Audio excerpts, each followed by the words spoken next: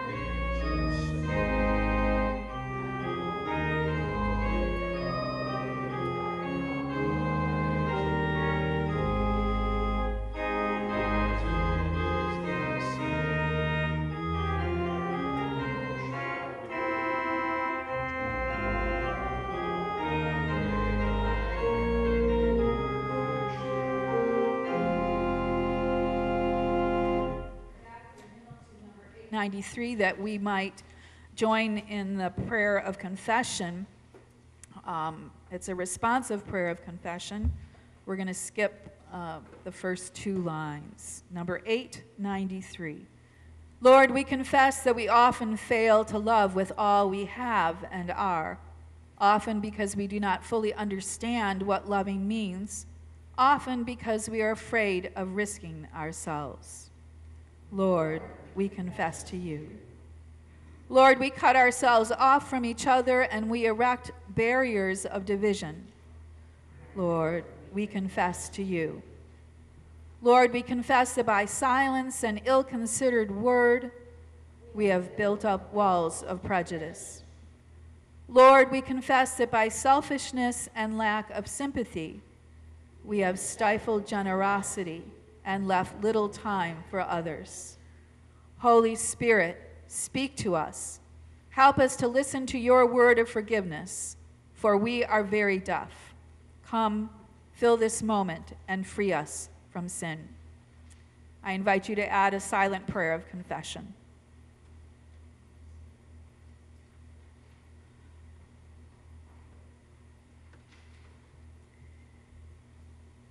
Hear these words of assurance. Almighty God, have mercy on you. Forgive all your sins through Jesus Christ our Lord. Strengthen you in all goodness, and by the power of the Holy Spirit, keep you in eternal life. Amen. Greg will share with us the gospel lesson and part of the lesson of Job. This morning's gospel lesson will continue with the gospel according to Mark, chapter 10, verses 46 through 52, when blind Bartimaeus receives his sight. Then they came to Jericho. As Jesus and his disciples, together with a large crowd, were leaving the city, a blind man, Bartimaeus, that is the son of Timaeus, was sitting by the roadside begging. When he heard that it was Jesus of Nazareth, he began to shout, "Jesus, Son of David, have mercy on me." Many rebuked him and told him to be quiet, but he shouted all the more, "Son of David, have mercy on me." Jesus stopped and said, "Call him." So they called to the blind man, "Cheer up, on your feet, he's calling you." Throwing his cloak aside, he jumped to his feet and came to Jesus. "What do you want me to do for you?" Jesus asked him. The blind man said, "Rabbi, I want to see." "Go," said Jesus, "your faith has healed you." Immediately he received his sight and followed Jesus along the road.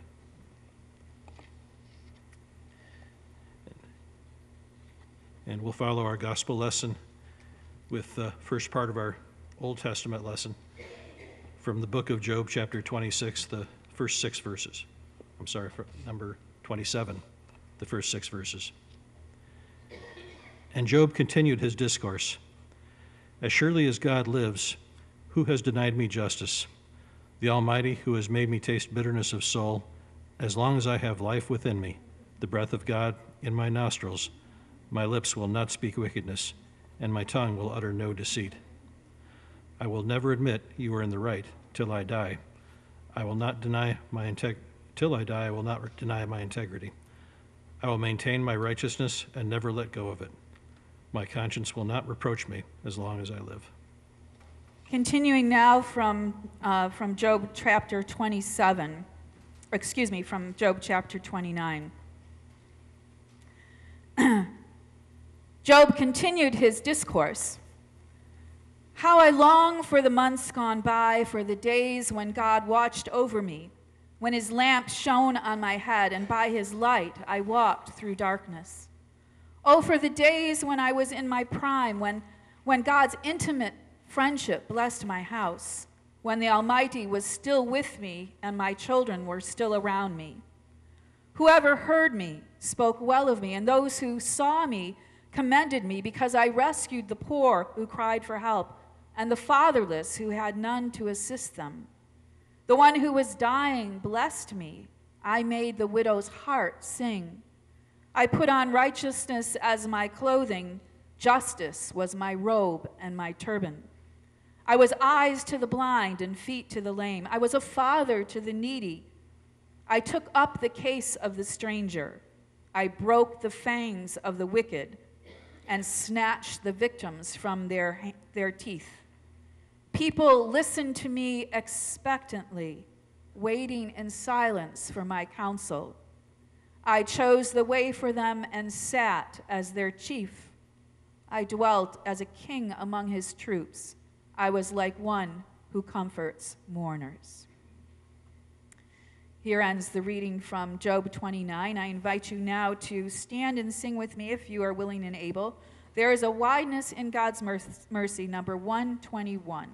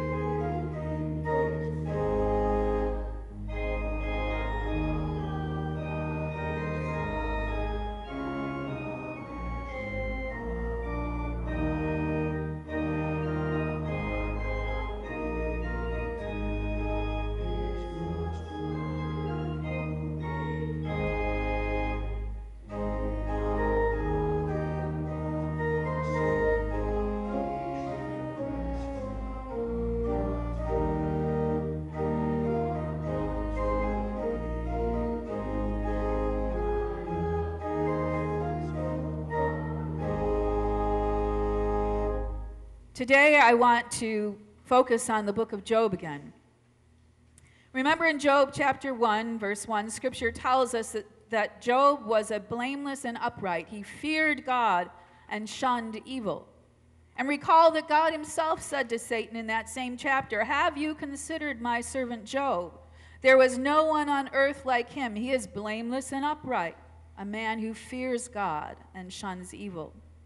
And then God allowed Satan to afflict Job with many severe losses to see if he would trip up and curse God or deny his faith in God. What I have not discussed the past 2 weeks is how Job's friends, after sitting silent with him for 7 days, then proceeded to attack Job, saying he must have sinned in various ways, and therefore he was just getting what he deserved. Eliphaz, the first of Job's friends to speak to him, summarized their argument in Job chapter 4, verse 7 and 8. "Consider now, who being innocent has ever perished? Where were the upright ever destroyed? As I have observed, those who plow evil and those who sow trouble reap it." In fact, most of the book of Job is his friends saying he must have sinned and Job protesting that he has not. This past week, it occurred to me that between Job chapter 29 and Job chapter 31, we have a portrait in the Bible of what God considers to be a good man. And that, my friends, is worth taking a look at. First, I'm going to read Job chapter 31, Job's final words to his so-called friends, and then review the characteristics of a good and godly man or person, as we find mentioned in chapter 29 and 31. So here we turn now to the reading of Job 31. And this is Job to his last of friends, to his so-called friends. "I made a covenant with my eyes, not to look lustfully at a young woman. For what is our lot from God above, our heritage from the Almighty on high? Is it not ruin for the wicked, disaster for those who do wrong? Does he not see my ways and count my every step? If I have walked with falsehood or my foot has hurried after deceit, let God weigh me in honest scales, and he will know that I am blameless. If my steps have turned from the path, if my heart has been led by my eyes, or if my hands have been defiled, then may others eat what I have sown, and may my crops be uprooted. If my heart has been enticed by a woman, or if I have lurked at my neighbor's door, then may my wife grind another man's grain, and may other men sleep with her. For that would have been wicked, a sin to have been judged. It is a fire that burns to destruction. It would have uprooted my harvest. If I have denied justice to any of my servants, whether male or female, when they had a grievance against me, what will I do when God confronts me? What will I answer when called to account? Did not he who made me in the womb make them? Did not the same one form us both within our mothers? If I have denied the desires of the poor, or let the eyes of the widow grow weary, if I have kept my bread to myself, not sharing it with the fatherless, but from my youth I reared them as a father would, and from my birth I guided the widow. If I have seen anyone perishing for lack of clothing, or the needy without garments, and their hearts did not bless me for warming them with the fleece from my sheep, if I have raised my hand against the fatherless, knowing that I had influence in court, then let my arm fall from my shoulder. Let it be broken off at the joint. For I dreaded destruction from God, and for the fear of his splendor I could not do such things. If I have put my trust in gold and said to pure gold, you are my security. If I have rejoiced over my great wealth, the fortune my hands have gained. If I have regarded the sun in its radiance, or the moon moving in its splendor, so that my heart was secretly enticed, and my hand offered them a kiss of homage, then these also would have been sins to have been judged, for I would have been unfaithful to the God on high. If I had rejoiced at my enemy's misfortune, or gloated over the trouble that came to him, but I have not allowed my mouth to sin by evoking a curse against their life. If those of my household have never said, who has not been filled with Job's meat? But no stranger had to spend the night in the street, for my door was always open to the traveler. If I have concealed my sin as people do, by hiding my guilt in my heart, because I so feared the crowd and so dreaded the contempt of the clans that I kept silent and would not go outside. Oh, that I had someone to hear me. I sign now my defense. Let the Almighty answer me. Let my accuser put his indictment in writing. Surely I would wear it on my shoulder. I would put it on as a crown. I would give him account of my every step. I would present it to him as to a ruler. If my land cries out against me and all its furrows are wet with tears, if I have devoured its yield without payment or broken the spirit of its tenants, then let its briars come up instead of wheat, and stinkweed instead of barley. The words of Job are ended. At least they're ended to his friends. So first of all, a good man, a godly person, cares about God. In Job chapter 29, Job talked about God watching over him and God's intimate friendship, blessing his house, meaning his family, his household, all he had. In Job chapter 31, he makes it very clear that he has not trusted in his great wealth for his security, but rather in God. Job also makes it clear that he has not worshiped the sun, moon, and stars as many did, for as Job said, that would have been a sin to be judged, for he would have been unfaithful to God on high. So Job was not guilty of idolatry, of unfaithfulness to God by worshiping false gods, whether wealth or power or prestige or any other false god. Job cared deeply about his relationship to God, and he cared deeply about his family and their well-being. As a good man, Job was also faithful to his wife, the wife of his youth. He had intentionally made a promise to himself and to God, I believe, this covenant of his eyes, not to look lustfully at a young woman. Job did not abuse his status in the community, his position of power and wealth, to pursue or abuse young and or beautiful women. Instead, Job was very aware that God could see all that he did, even in the dark.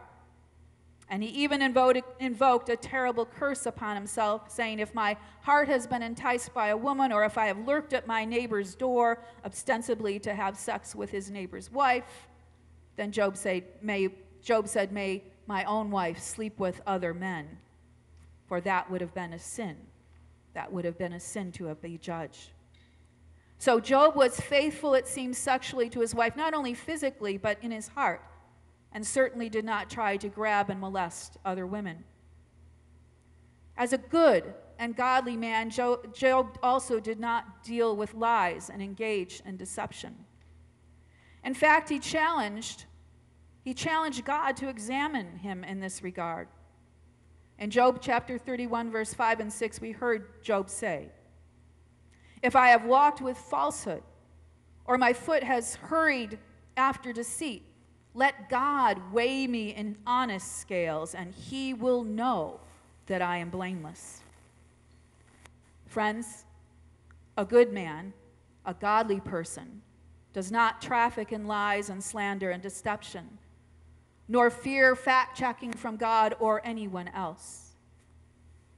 Job was a man of integrity and honesty. Furthermore, a good man, a godly person, will generally have a good reputation, although it is true that that reputation may at times be slandered or smeared by ungodly people for their own wicked purposes. In Job chapter 29, verse 11, he asserted this, whoever heard me spoke well of me, and those who saw me commended me. A good person's leadership is normally respected, or at least it should be. In Job chapter 29, verse 21 and 25, Job said, people listened to me expectantly, waiting in silence for my counsel. I chose the way for them and sat as their chief. I dwelt as a king among his troops. Now, Job was not a king. He was just a rich, respected leader in his community. But there, Job was talking about being honored and respected for his guidance and his wisdom. And friends, in Job chapter 29 and 31, it is clear that Job's leadership was respected and valued in his community, not only because of the words he said, but also by what Job had done to earn the respect of people due to the justice and compassion and integrity by which he lived.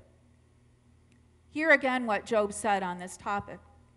Those who saw me commended me, because I rescued the poor who cried for help, and the fatherless who had none to assist them. Those who were dying blessed me. I made the widow's heart sing. That would take some effort, wouldn't it?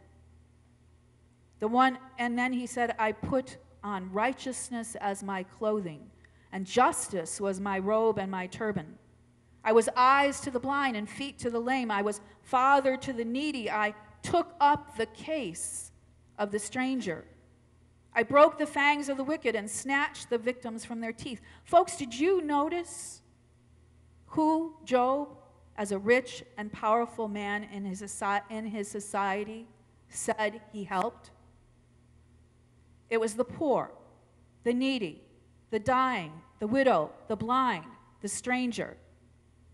Notice that Job's concern and care was offered to the most vulnerable and needy in his society, and not to rich people or businesses. In fact, Job said he went beyond helping the poor with charity. He actively worked against injustice to stop oppression, to rescue those who were being oppressed. We heard that in Job's assertion when he said, I broke the fangs of the wicked and snatched the victims from their teeth. H.H. Rowley, in his commentary on Job, says this, Job used his strength and influence not for selfish ends, but for righteousness. It was particularly in legal suits that the poor needed protection, and it was here that Job gave his aid. He not merely relieved distress, but undertook the harder task of securing legal justice for the helpless. Job claims he not merely rescued the weak from the ruthless, but he broke the power of the oppressor to injure anyone else. End quote. Friends, those were the actions of a good and godly person who went to court to help the weak rather than to cheat them out of their wages or to falsely accuse people of wrongdoing. By the way, did you also notice Job 29, in Job 29, verse 16, where Job said this, I took up the case of the stranger. Marvin Pope, in his commentary on Job, notes, and I quote, solicitude for the stranger, as for the widow and the orphan, is enjoined repeatedly in the law, meaning the Old Testament law. And Pope cited Exodus 22, verse 21 as one example of this. And that reads, do not mistreat or oppress a foreigner, for you were foreigners in Egypt. Friends, that was God himself telling the Jewish people to treat foreigners in Israel like they themselves would have wanted to be treated when they were slaves and sojourners in the land of Egypt, where indeed they had been enslaved for 400 years. In addition, as a good and godly man, Job recognized his servants as fellow human beings. He recognized that they were created by God and should be treated with justice, even if the rights they had were not recognized by the society of his day. Recall that Job said this, if I had denied justice to any of my servants, whether male or female, when they had a grievance against me, what will I do when God confronts me? What will I answer when called to account? Did not God who made me in the womb make them? Did not the same one form both of us within our mothers?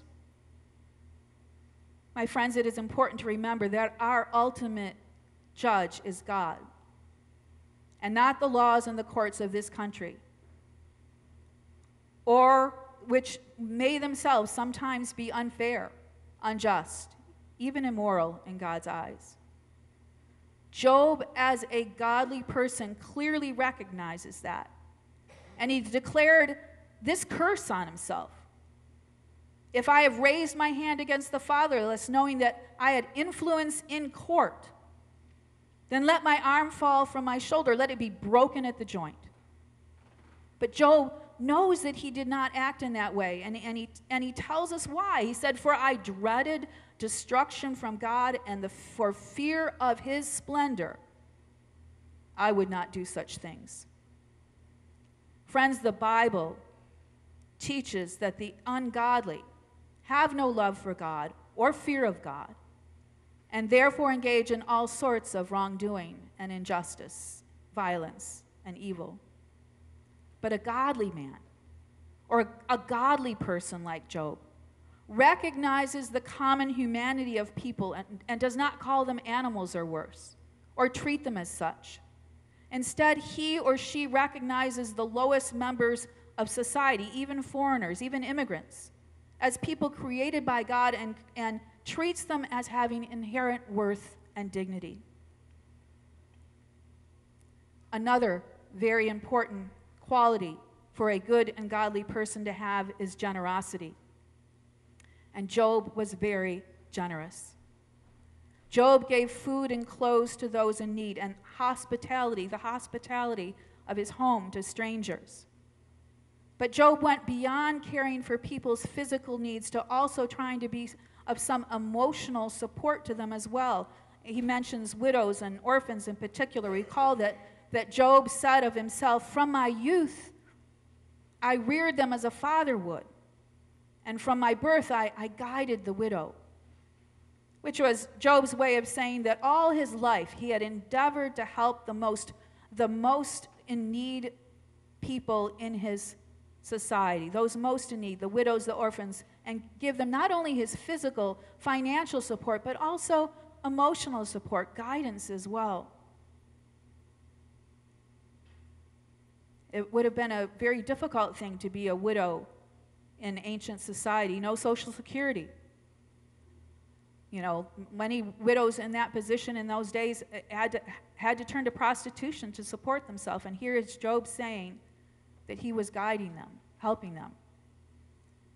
As a good and a godly person, Job even asserts in chapter 31, 29 and 30 that he had not rejoiced at his enemies' misfortune or gloated over the trouble that came to them. He declared, I have not allowed my mouth to sin by invoking a curse against their life. I don't know how many of us could say that we never wished misfortune on anybody. About this verse, H.H. Raleigh writes, and I quote, "The Old Testament law enjoins one to help one's enemies, and the same spirit is commended in several proverbs. The psalmists, however, fall below this spirit and show fierce hatred of their enemies, at least some of them do, or exult over their misfortune. And the low point of that would be the psalm, I don't know which psalm it is, where the psalmist writes that, you know, I hope their babies are dashed against the rocks. However, Job declares that he has never, ever in his heart found pleasure in the ruin of his enemies. Another scholar named Doom observes this: if Job 31 is the crown of all the ethical development of the Old Testament, then verse 29 is the jewel of that crown. Verse about not even wishing ill on his enemies. Before Job ended his recitation of the righteous and compassionate actions he has taken, Job also implied that he had not tried to hide his guilt about anything, either from God or from other people. And he calls upon God to hear him and to write to write up any charges against him. As a good and godly man, Job had tried to think and to live right. In fact, and I quote, Strom observes that the picture Job here presents of himself is extraordinarily like that of a citizen of God's kingdom, as etched by Christ in the Sermon on the Mount. Job goes beyond act to thought and beneath conduct to the heart. End quote. Friends, let us contrast this portrait of Job as a good and godly man to one of several portraits of a bad man. And we're going to use Psalm 52. And then I want us to ask ourselves, who do we want to be like? And what kind of men and women do we want to lead our nation? Psalm 52. Maybe attributed to, I think it's attributed to David. Doesn't really matter. Why do you boast of evil, you mighty hero? Why do you boast all day long, you who are a disgrace in the eyes of God? You who practice deceit, your tongue plots destruction. It is sharpened. It is like a sharpened razor. You love evil rather than good, falsehood rather than speaking the truth. You love every harmful word, you deceitful tongue. Surely God will bring you down to everlasting rule. He will snatch you up and pluck you from your tent. He will uproot you from the land of the living. The righteous will see and fear. They will laugh at you, saying, here now is the man who did not make God his stronghold, but trusted in his great wealth and grew strong by destroying others. But I am like an olive tree flourishing in the house of God. I trust in God's unfailing love forever and ever. For what you have done, I will always praise you in the presence of your faithful people, and I will hope in your name, for your name is good. That concludes our reading from Psalm 52, as well as my sermon. I invite you now, we're going to sing, and Carol, I'm going to have you play this There's a Spirit in the Air for us through once, because this is an unfamiliar hymn, at least to me, and I'm not sure about to you. The words are good and the tune is easy, but I'm going to let Carol will play it through for us once, and then I invite you to stand and we'll sing it together.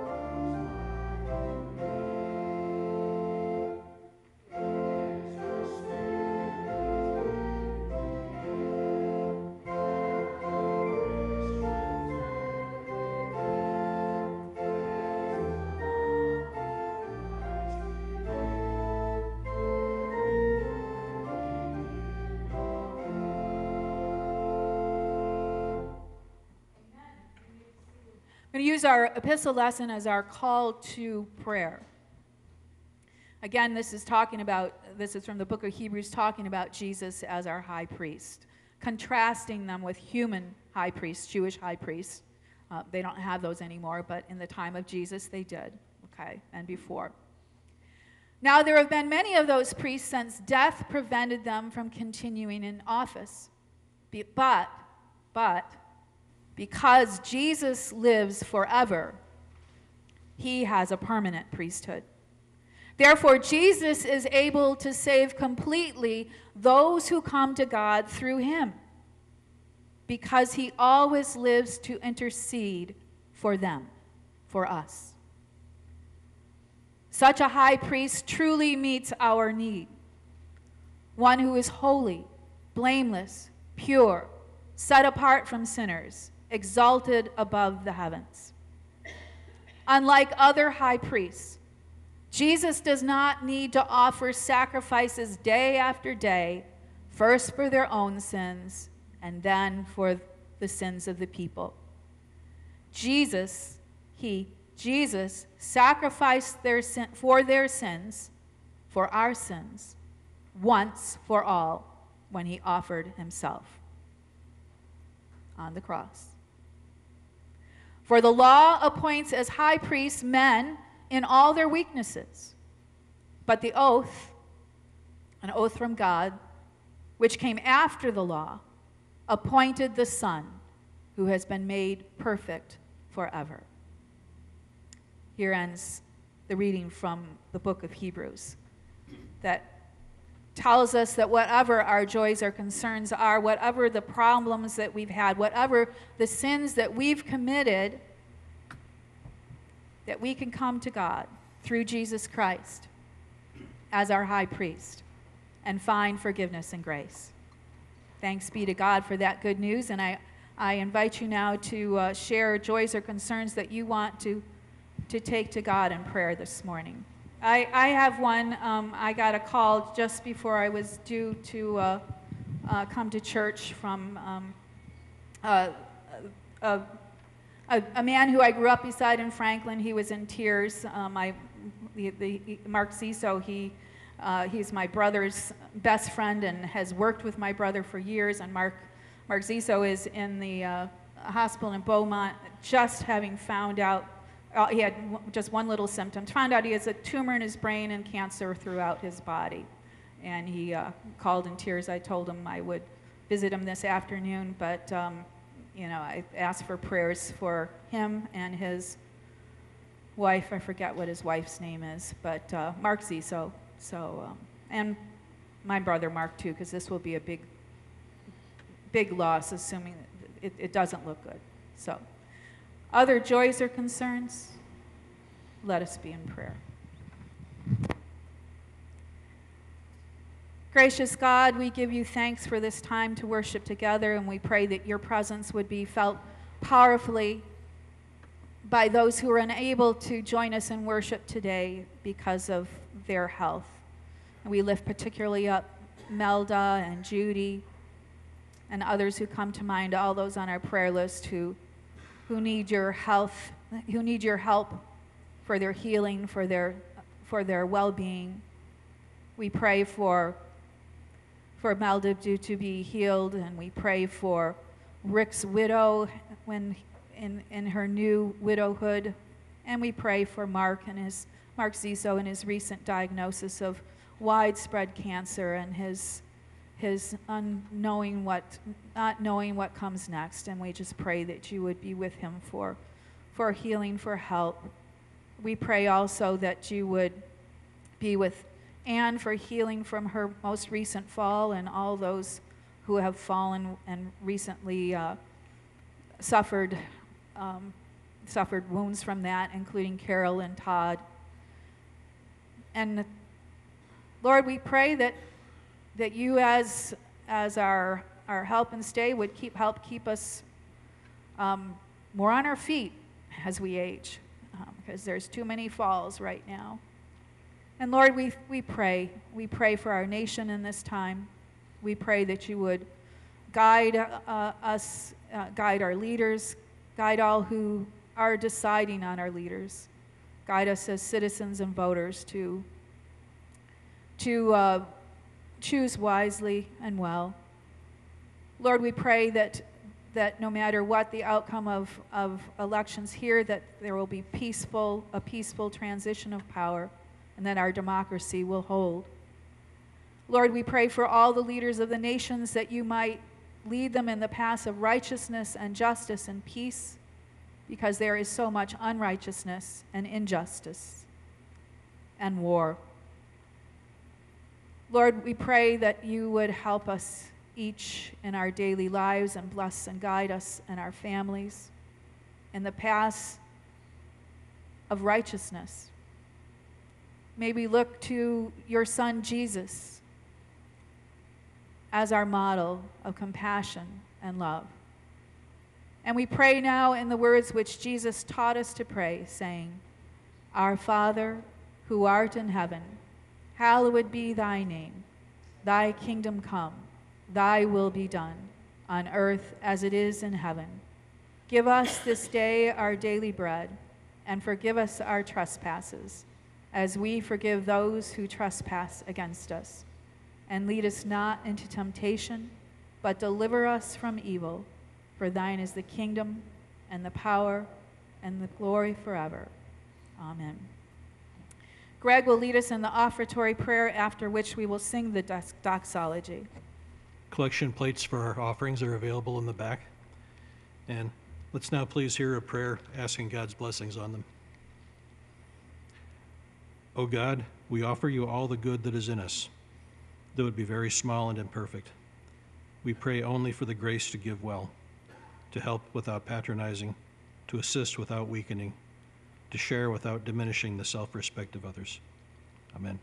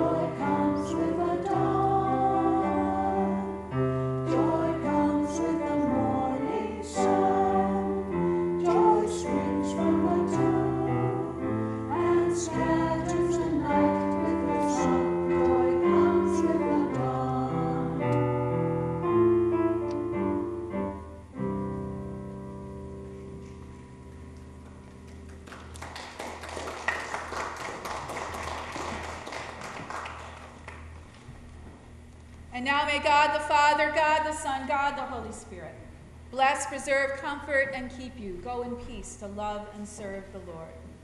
Amen. Let us join in singing, Let There Be Peace on Earth, number 431.